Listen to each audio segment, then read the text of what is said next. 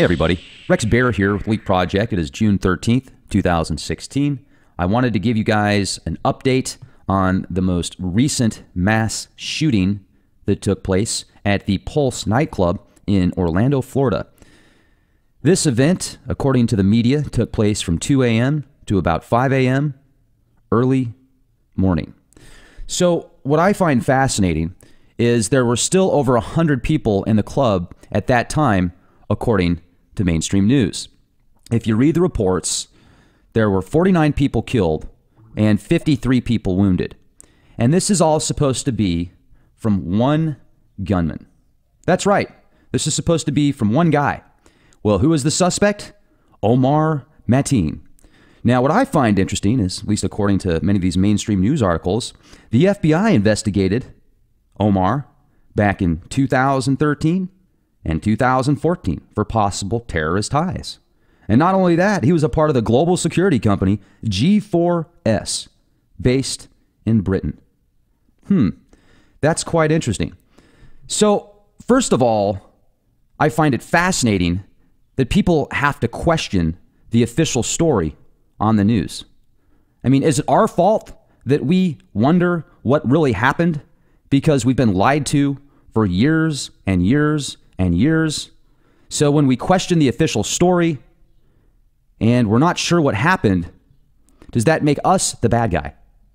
Well, I'm reading through the comments here on the youtube.com/clandestine Time Lord channel, and I'm getting mixed reviews here. Some people say, this channel hits a new low. Have you ever heard such an insincere condolence? Shame on you. Shame on me? Well, first of all, if anybody did die, I feel extreme sorrow and grievances for anybody that loses a loved one, whether it be from a car accident, a medical condition, a shooting, anything. Nobody should have to lose a loved one. So sincerely, my condolences 100% if anybody lost a family member or friend in the Orlando Pulse shooting. I mean, that's terrible. And if it is real, let's get to the truth. Now, somebody left a comment on our channel.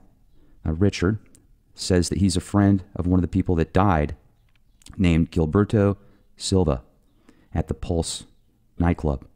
So I gave him an opportunity to come on our show. I invited him on, and he said he'd be more than happy to. So I'm going to do my best to get him on here today and speak with him. If anybody that listens to this podcast has a friend or knows somebody that was either shot or killed at the Pulse nightclub, please send us an email at guestbookings@leakproject.com. We would love to speak with you. I also had a comment here earlier, somebody that said they were working at one of the hospitals out there. They said that they saw people coming in after it happened. So if there is somebody that could come on with us and discuss this information, that would be greatly appreciated. We've been lied to so many times in the past. We don't know what to believe. At least I certainly don't. If the mainstream media tells me, oh, that's good for you, I think to myself, oh, is it really bad for me? And it shouldn't be that way, you guys. We should be told the truth. Now, if it's national security reasons, I can understand not telling everybody about it. But unless it's national security, why can't we know the truth? Is there something wrong with that? I'm at a loss for words here. But folks, please, if you have any information on this, video footage, like real video footage, because I've seen a lot of this stuff on Facebook and Live Leaks and YouTube, where the title says video footage of the mass shootings. But all I've seen is a bunch of cops outside of the nightclub with it blocked off and people across the street saying, oh, look at that. Oh, look over there. So I haven't seen any real footage to prove to me without a shadow of a doubt that this took place. And it very well could have happened. It very well could be a mass shooting, but I'm still not convinced, and I'd like to be. So let's get a hold of people that know individuals that were a part of this, because the more I do research on it, it becomes stranger and stranger. For example, you guys know about the Boston Marathon, and if you watch those videos of the explosions that go off at the Boston Marathon, they look like smoke bombs. They don't even look like real bombs to me. But hey, you know, I mean, I'm a conspiracy theorist. I've been huffing swamp gas for too long.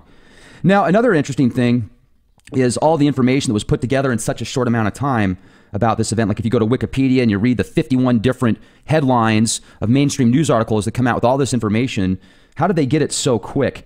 unless there was something possibly pre-planned. I don't know. Is this some type of diversion tactic from the presidential elections, or was there something else that happened? I can't tell you, you guys, but I want to know the answers, and I'm sure you do as well. So if you have any information, please send it to us at guestbookings@leakproject.com. Make sure to subscribe to our YouTube channel, youtube.com/clandestine Time Lord.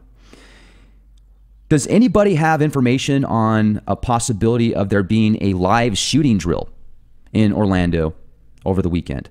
I read a comment by one of our listeners that said the Bilderberg group actually got together from the 9th to the 12th, and that was from Sherry. I appreciate you bringing this to our attention, Sherry. The Bilderbergs had their annual meeting in Germany from June 9th to June 12th, and one of their big bullet points of discussion was the Middle East, and this could be another agenda, false flag, staged event. I don't know. Thank you, everybody, for joining us this edition. That's just a quick update. Be safe and be the change you want to see. This is Rex Bear. Have a fantastic day.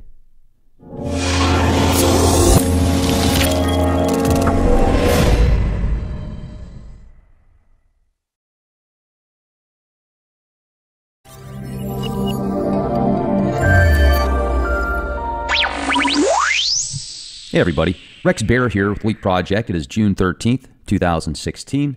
I wanted to give you guys an update on the most recent mass shooting that took place at the Pulse Nightclub in Orlando, Florida.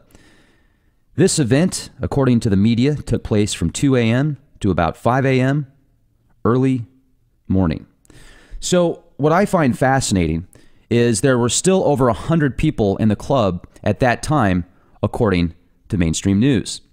If you read the reports, there were 49 people killed and 53 people wounded. And this is all supposed to be from one gunman. That's right. This is supposed to be from one guy. Well, who is the suspect? Omar Mateen.